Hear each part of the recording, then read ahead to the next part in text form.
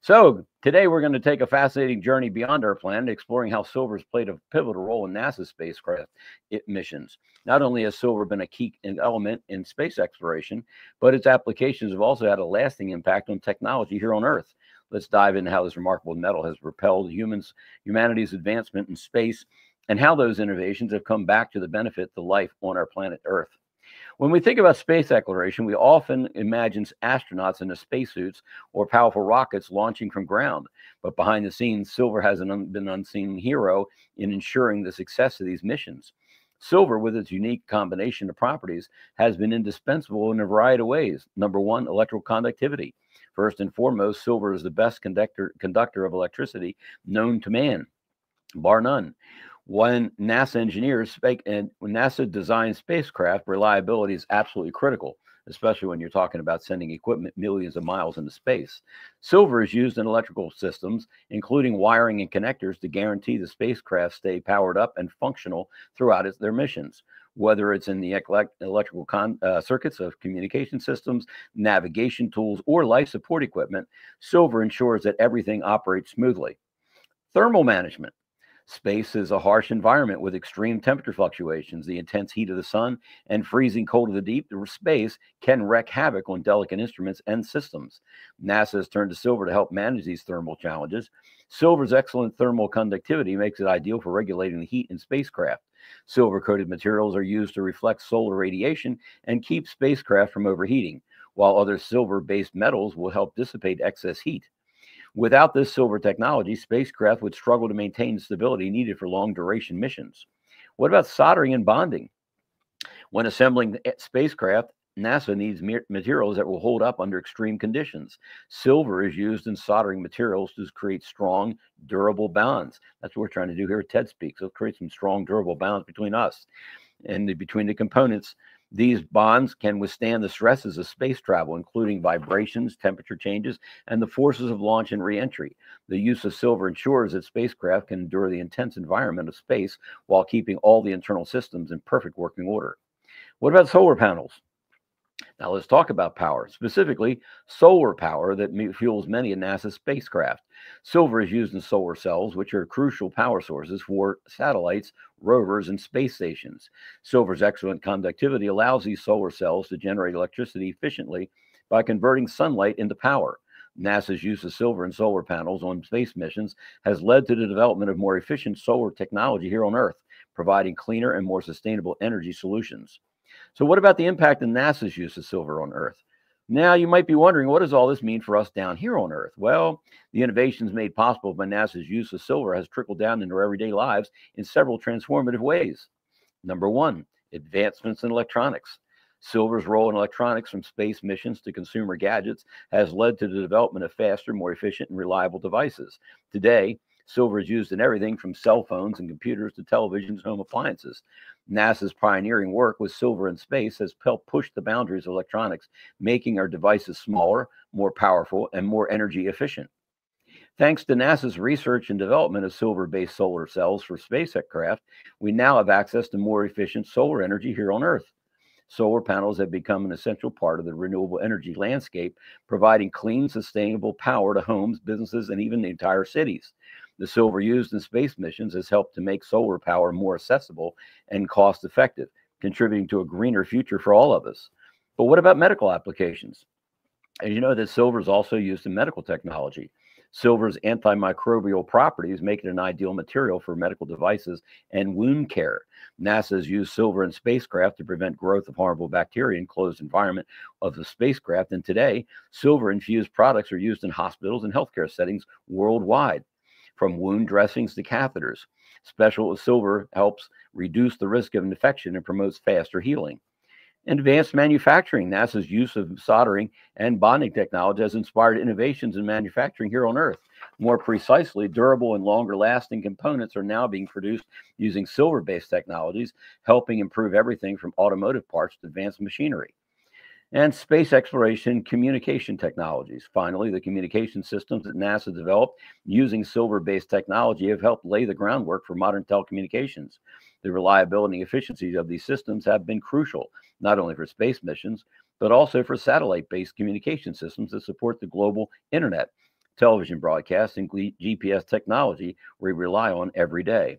So, in conclusion, silver may have started its journey as a precious metal used in coins and jewelry, but its role in space exploration has opened up a whole new world of possibilities, from powering spacecraft and ensuring electrical conductivity to advancing solar technology and improving medical treatments.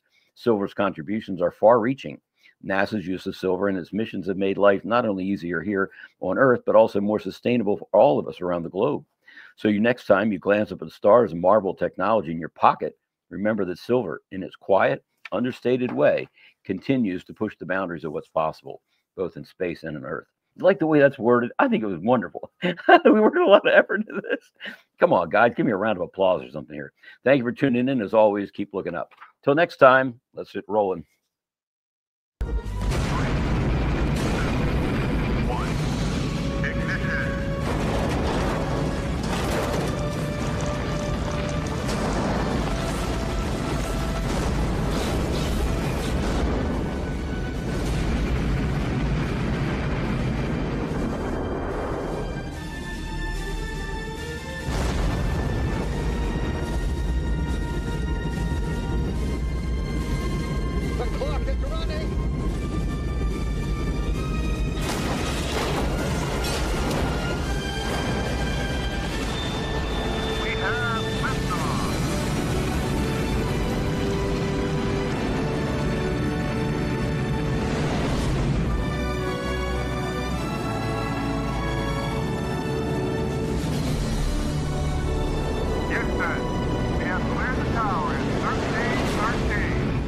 Court allows states to block Planned Parenthood from receiving Medicaid funding. Thank goodness.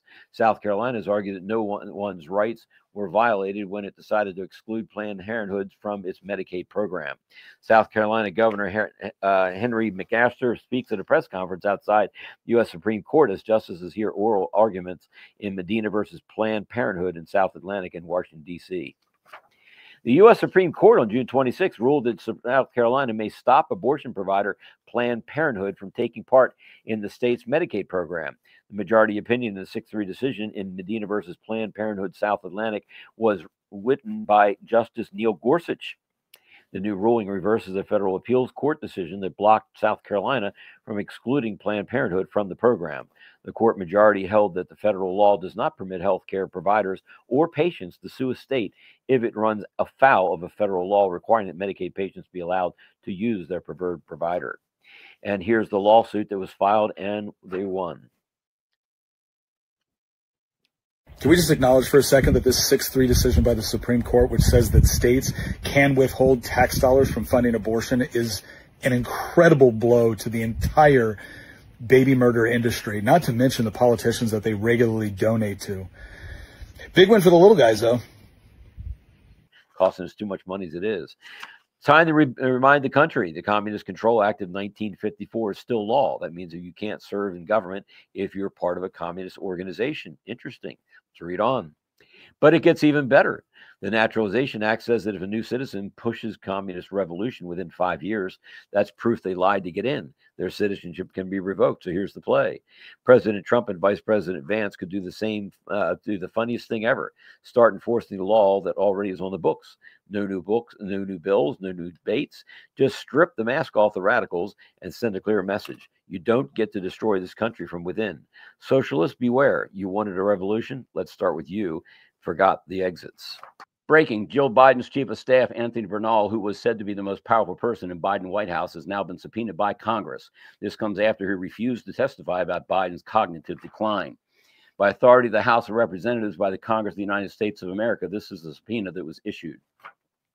Shadow President Neera Tanden testifies she oversaw Biden auto pen decisions. Leftist think tank and CEO mastermind behind liberal NGO non-governmental organization network acted as unelected POTUS. Are you allowed to do that? What's the ramifications for that? Is it death? Is it hanging? Lever puller is going to get ready? People must be held accountable for this constitutional crisis. Cover up: 3 of President Biden's top aides, Deputy Chief of Staff Anthony Burnell, Chief of Staff Annie Tomasi, and Senior Advisor Ashley Williams have until tomorrow to agree to testify about their knowledge of the auto pen pardons and who was actually running the government. I would imagine that's today. This article's from yesterday. Who gets news out here that's less than 24 hours old? It's helped hard to provide it. If they refuse Republicans on the House Oversight Committee, we will issue subpoenas for the conspirators. When corrupt politicians start going to jail, then we can start trusting government again. So here's the timeline that we think we're going to be following here. And the Fed, free the world, and that'll be on July 4th. Level the playing field, drain the swamp, power to the people, abundance for all, transparency for all, accountability. We have a whole lot we're going to be learning from one of these channels. It might be Voice of America, the one that President Trump just started. I don't know, but it will be widely known to us. But isn't it interesting that ISO 2024 was supposed to go in at a different time, and they changed it to go into effect on July 14th, 10 days after July 1st. Is that telling you anything? I don't know. You read what you want into it. You want hope? Read into positivity. A scary story. An economics professor at a local college made a statement that she had never failed a single student before, but had recently failed an entire class. The class had insisted that socialism worked, that no one would be poor and no one would be rich, the great equalizer. The professor then said, "Okay, we will have an experiment in this class. All grades will be averaged, and everyone will receive the same grade. No one will fail, but no one will receive an A either." After the first test, the grades were averaged, and everyone got a B. The students who studied hard were upset, and the students who studied little were happy. As the second test rolled round, the students who studied little studied even less, and the ones who studied hard decided they wanted a free ride too, so they studied little. The second average test result was a D. No one was happy. When the third test rolled round, the average was an F. As the test proceeded, the scores never improved, as bickering, name-calling and blame all resulted in hard feelings, and no one would study for the benefit of anyone else. To their great surprise, all failed. And the professor told them that socialism would ultimately fail, because when the reward is great, the effort to succeed is great. When the government takes away all the reward, no one will try or want to succeed. And that is socialism, my friends. A race to the bottom. Video here, honey. They always tell me that the problem is high taxes, but they're wrong. Of course, high taxes are extremely high here in the United States. I give you that. The real problem is not the high taxes themselves, but the fact that they are not even really funding the government. Not even those high taxes, higher than a lot of places in the world, not even those taxes are really funding the government.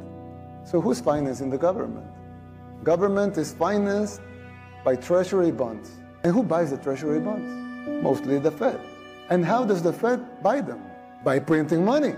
But what backing does the Fed have for that money being printed? The treasury bonds themselves. So basically, you finance the government by printing money out of thin air. Well, so if the government can print the limited amounts of money out of thin air, why do they collect taxes? The answer is simple, but it's very shocking. The real problem is that you pay high taxes only to uphold the illusion that you are funding the government, which you are not. It's shocking, but it's true. The government is funded by money printing, paper backed with paper, a bubble that will inevitably burst.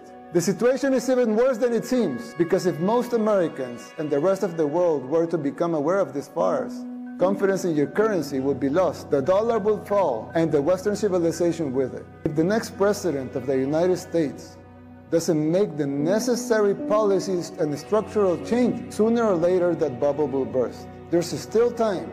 You don't have to make the same mistakes we did in the 60s and the 70s. You can still jump before the water boils. Winning the election isn't enough to solve these problems. They will not simply go away as a consequence of an electoral result. It will take a total re-engineering of the government top to bottom. It will entail making difficult decisions. It will be hard. The system will push back, but you have the right to determine your own fate. Trump policies will cut deficits up to $11 trillion, the White House economist has said. Chairman of the Council of Economic Advisors, Stephen Miran, is who is saying this. President Donald Trump's policy will reduce U.S. fiscal deficits by up to $11 trillion over the coming decade, according to the White House chief economist, a projection that defies analysts who say government debt is poised to climb to record highs in coming years. We calculate that overall, the reduction in deficits as a result of the total suite of president's policies is going to be roughly $8.5 to $11 trillion over the 10-year budget window. Stephen Miron, chair of the Council of Economic Advisors, told reporters on a call Wednesday. Those are very big numbers.